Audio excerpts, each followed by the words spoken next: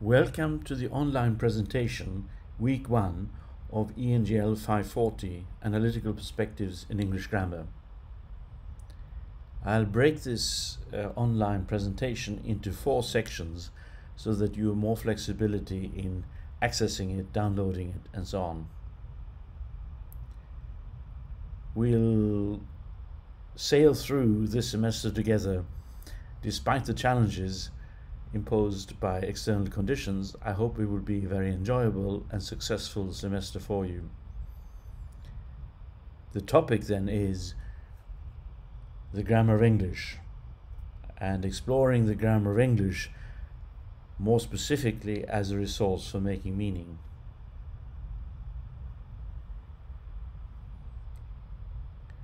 When we say the grammar of English, that's really shorthand for the lexicogrammar, meaning grammatical structure, grammatical words or grammatical items, also called functional words, and vocabulary or lexical items.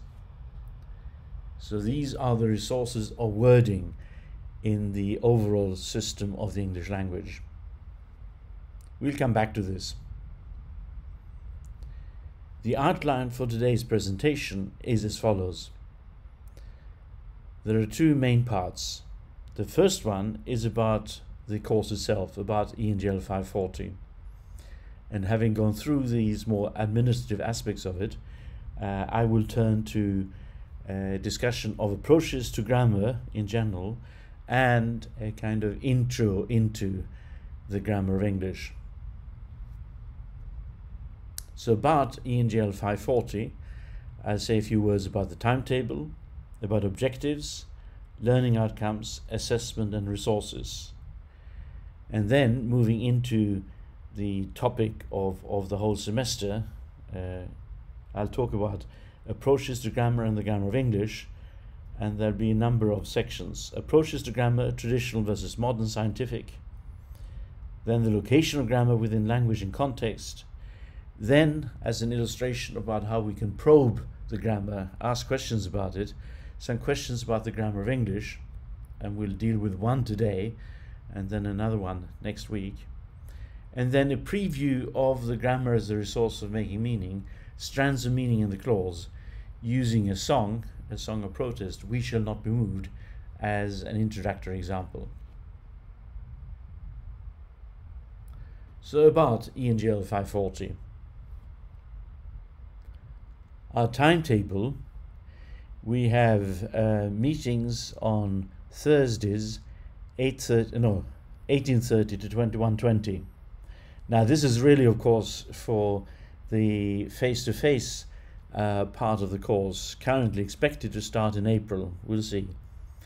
But whenever we need to have a synchronous real-time meeting, we will use a slot so that everybody is coordinated. So that's the slot, face-to-face teaching, and when the need arises, we will use this, as I said, for a synchronous online presentation as well. I expect that we will experiment with this in week 2, not this week. So that's our time slot. What are the objectives?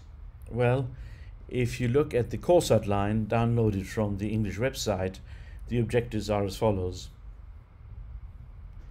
So the course outline says, this subject encourages students to consider the nature of English grammar through critical analysis of its key traditional concepts and terms.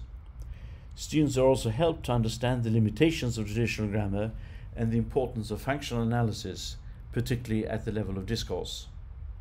Students explore applications of grammar, including the role of grammar in the creation of registers and genres. Grammar here is viewed as part of a larger language system encompassing meaning and discourse. In this respect, the subject has clear affinities with other subjects that focus on semantics, lexis, and discourse. So as far as I'm concerned this semester, ENGL519. The objectives sort of focus on talking about the grammar, but very importantly, we also need to develop a sense of the grammar itself, in this case the grammar of English as a resource, not just what people have said about it. Now, learning outcomes.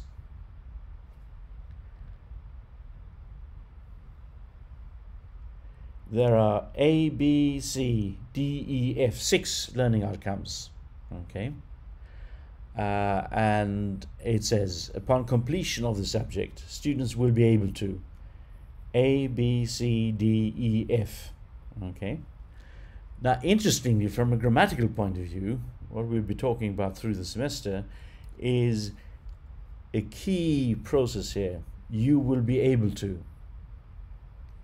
So the focus is really on potentiality, ability. And so noted in the outline, all learning outcomes are stated in terms of what you will be able to do at the end of the course, or successive stages through the course. Now, technically, in terms that we'll meet as we go through the semester, the description of the grammar we'll meet later, your learning outcome is couched in terms of 1, tense, future, that's appropriate enough, and 2, modality, modulation, readiness, potentiality, which includes ability. So that's what you can expect from your learning outcomes. What about assessment? Well, my teammate, collaborator in delivering this, Joseph Coffey, and I, we're still working on this. It will be somewhat different from previous semester simply because of the very different conditions under which we're doing this ENGL540 together. We will adjust the assessment in such a way that is fully accessible and manageable under present conditions. So there will be 3 assignments of roughly equal weight, maybe some skewing.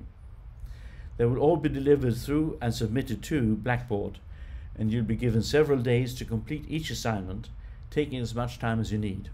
So there is no time pressure in doing the assignments. The assignments involve straightforward tasks, and you will be given extensive opportunity to practice tasks of this kind, including through Kahoot sessions. And as I said, Joseph and I are still discussing these assignments, since they will need to be adapted to the total new situation of an extended period of online teaching. He and or I will give you more information very soon. And we have resources for you. The main location of the resources in a shared folder for ENGL540. This shared folder is a Dropbox folder. We will also set up, with Wangbo's help, a Baidu folder if you can't access Dropbox in the mainland. And this Dropbox folder you've been invited to share, and I think a number of you already joined the Dropbox folder, accepted the invitation. Currently, there are 4 subfolders: some demonstrations, displays and summaries, an e-library, and exercises. Now, the e-library is quite extensive, so it's not just textbook material. It's designed to be an area where you can explore interest in the different aspects of the grammar of English. Okay. For each week, I will indicate what will be useful readings, and to begin with, I will probably send them out by email as well. In any case, you will have all this material in Dropbox folder. Separately, I will invite you to a folder that includes last year's presentation. Of course, they're different from what we have this semester, but if you sort of want to look ahead by going back in time and see to explore what we did last semester, you can do so, but that is a separate folder that I will invite you to. So this is the first end of the first section, and the next section then we will go to section 2 out of 4.